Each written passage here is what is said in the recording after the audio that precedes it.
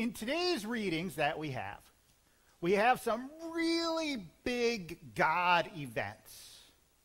So we have got this miraculous story about Elijah being carried up to heaven in a chariot.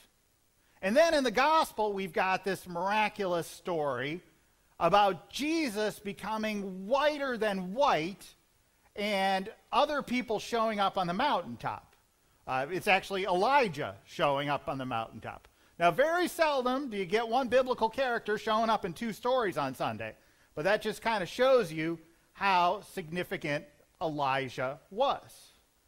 Now, one of the things that sometimes we lose in these biblical stories when we get this really big, exciting event from God happening is we kind of lose the human story in the gospel lesson and in the Old Testament lesson. And that's what we're going to talk about today. We're going to talk about Elijah and Elisha, about their relationship that we can see here and what that can tell us in our world today. So, start off with a little bit of background. Okay? The story we have about Elijah and Elisha today is kind of in the middle. So before this, we had a lot of story about Elijah, and then after this, we have some story about Elisha. And in the middle is what we have today. So, if this were a Hollywood movie, this would be kind of the climax of the buddy road movie at this point. Okay? But before this, I'm going to give you a little background of who Elijah is and why he's so significant that in Passover events, the Jewish people hold out an empty chair for Elijah. So Elijah shows up in the Old Testament, in the book of 1 Kings and 2 Kings, and he is going to confront King Ahab. Now, as you go through Kings and Chronicles, King Ahab was one of those kings who did evil in the sight of the Lord. So, we've got Elijah showing up with Ahab. Now, Elijah, I would describe him as a freelance prophet. Okay? So, there were prophets at that time that worked for the king. That's not Elijah. Elijah did not work for the king. The biblical way to describe Elijah is Elijah was a prophet of God. So he went to Ahab and said, what you're doing is evil. And in kind of a bold move, Elijah says, God told me no rain for 3 years. Next time it rains is when I'm going to say it's going to rain. You know, that's some pretty strong stuff. Okay? So Elijah goes away. He leaves. He ends up living with a widow during this time, and it's not a Jewish widow, it's outside the country. During this time, the widow's son dies, and that's the only way the widow's ever going to survive is if the son lives. Elijah, perhaps in a foreshadowing of what Jesus does with Lazarus, raises the son from the dead, and we have that story of God's proof through the man of God, Elijah. Elijah then comes back, allows rain to happen, and has this big, awesome confrontation with all these prophets of Baal. You know, this is the story, if you remember, where, you know, they're going to have fire on the altar, and, you know, the prophets of Baal are trying to get the fire to come down to burn their sacrifice, and it's happening for days, and all Elijah is doing is just trash talking.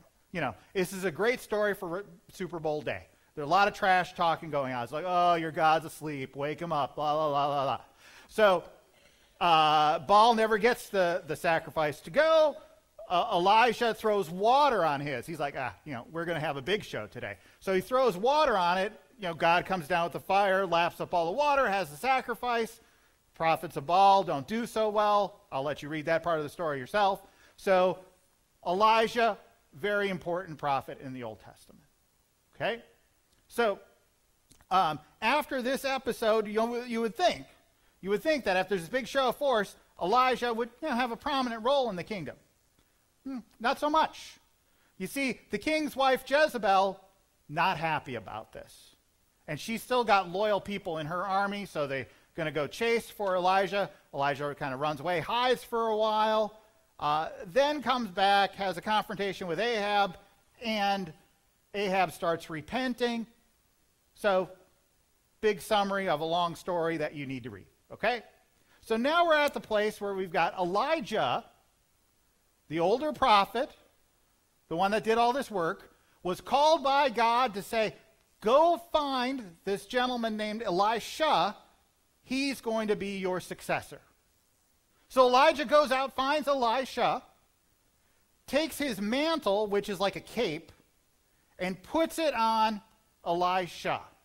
And that's where we get the idea of passing the mantle, is from this story. So now we have these two together. But what we don't have is really any stories about the apprentice Elisha and Elijah doing things in the kingdom. We don't hear about it. There's no stories of that. We have to fill them in. You know, those Hollywood screenwriters that I talked about before, they would have to fill in some stories about what's going on.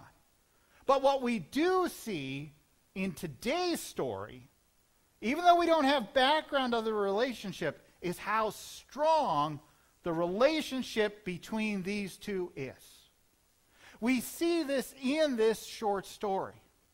Because Elijah knows that this is his last day or two on earth. Okay? Now, the writer of 2 Kings foreshadows what's going to happen. It's like, well, Elijah is going to go in a chariot up to heaven. I am not positive, based on the story, if Elisha and Elijah know exactly what's going to happen. We do know that they both know that Elijah is no longer going to be on earth. How it's going to happen, I'm not positive they both know. And I would imagine that if God told Elijah, yeah, I'm coming down with a chariot elevator to come take you up, he may not have understood what was going on anyway. But they knew the time was going to be over. So Elijah's like, okay, Elisha, our journey is over. I need you to stay here because God's telling me I got to go to this next town. And Elisha is like, no way. As surely as God lives and you lives, I'm not leaving your side. And this happens 2 more times. You can see Elisha just is not ready to let go. And addition, we have these groups of prophets that they run into. And the prophets come up to Elisha and said, do you know your master's being taken from you? Elijah's going today. And he's like, I don't want to hear it. Be silent. Now, we get the impression, at least I do, reading the Bible, I always think of prophets, having loud voices and speaking to groups of people. Imagine, if you would, Will Ferrell being serious with one of his strong voices. That's kind of what I imagine prophets saying. So here I imagine the prophets coming out and just telling Elijah in a loud voice, your master's being taken away. But maybe that's not how that happened. Maybe this group of prophets came over to Elisha and said, hey, do you know your master's being taken away today? And Elisha responding, yes, I know, just be quiet about it. I don't want to hear. We have an example of this story. So even though Elisha knew that his master was being taken away and that it was the will of God, that still did not stop the pain that was in his heart. And I think that's a lesson for us today. That, Elijah didn't say, no. You have to stay here because God said that's exactly. No.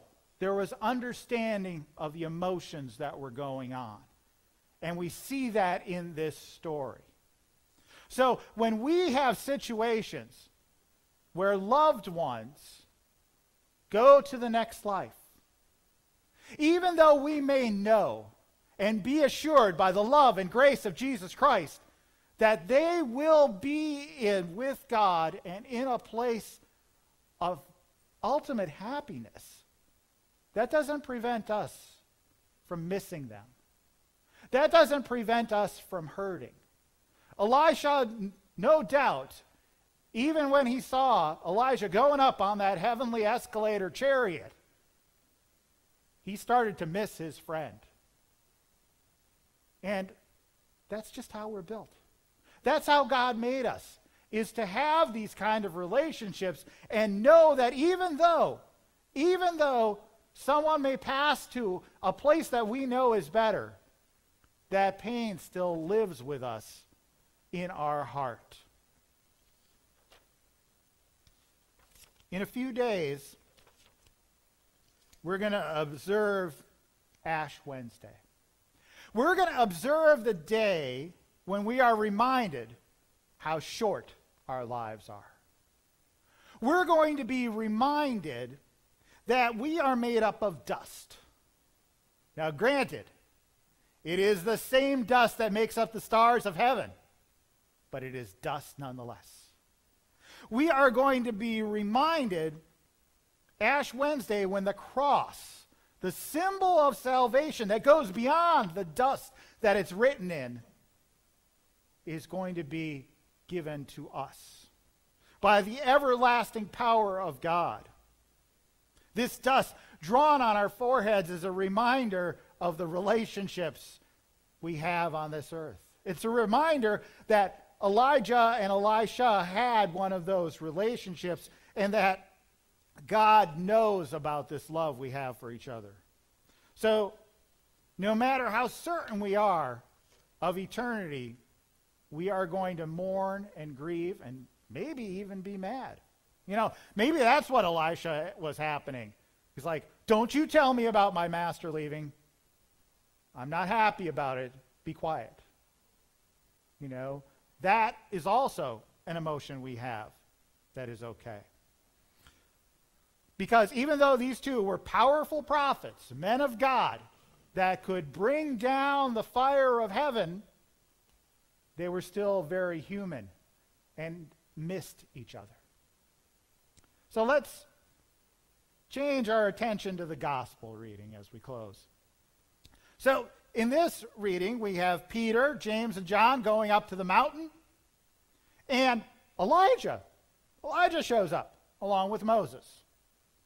And Peter is the one we hear from. We often hear from Peter in the Gospels. And oftentimes, Peter gets the bad rap as someone who mouth moves before brain kind of thing sometimes.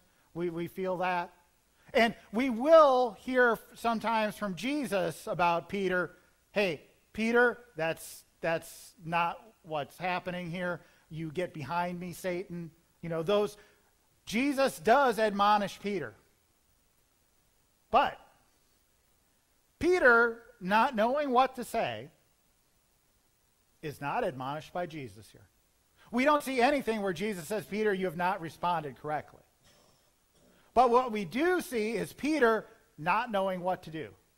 You see, Peter had this, what we call a spiritual mountaintop experience. Yeah, it's on a mountain. That's where we get the idea. Jesus is transfigured into something that he's never seen before. He's got Elijah, the person that he probably set out a chair a couple weeks ago, showing up. And he's got Moses showing up. So Peter, the gospel records, terrified and doesn't know what to say. What can he say at this point? So what Peter does, you know, I think the modern equivalent that we would do is we would get out our cell phone and try and make a video of what's going on because we don't know what's happening. What Peter's going to try and do is he's going to try and build something. He's going to make a memorial because this event must be captured. This event must be held on to. You know, it's easy to say now, well, Peter should just have lived in that moment and just held on to that moment as best he could. But that's not what we humans like to do. We want to hold on to it tightly. And by making some sort of memorial up there, that's what Peter could do. That's not what happens. Jesus tells him, don't tell anybody about this until after all the things have happened. And we get the impression that that was pretty easy for James and John and Peter to follow. Because how are they going to explain this? How are they going to explain this? And sometimes we have experiences of God. You know, many of us have experiences of God in nature, God intervening in our life, that we try and explain to someone, and it's hard to explain. Even if we had the video on our phone, we still couldn't explain it. And that's the kind of experiences that we can have in our life with God that sometimes we don't know how to share. But also know that, like Elisha and Peter, we are going to respond to God's events in our lives in a way that is very human. And God understands that. God supports that.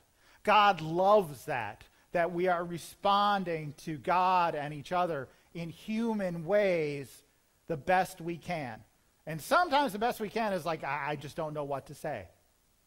And that is okay too.